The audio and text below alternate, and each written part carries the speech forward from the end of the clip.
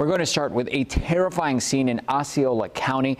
A grandmother stumbled upon a possible murder-suicide. Now deputies are on the scene in Kissimmee. A man and woman are dead. Skyfox flying over the scene just a few hours ago. Fox 35's Danielle Lama rushed to the scene and she spoke with the sheriff. Danielle, update us.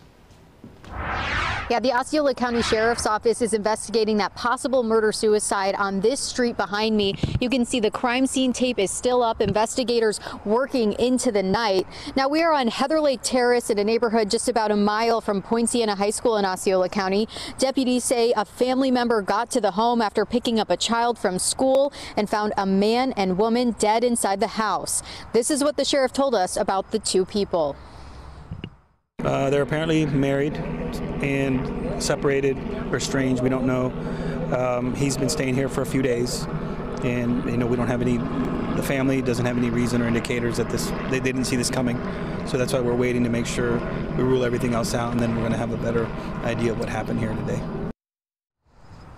Yeah, earlier tonight, deputies had been waiting on a search warrant to get inside the home and start collecting evidence. So far, no word on a cause of death. Reporting live in Osceola County, Danielle Lama, Fox 35 News.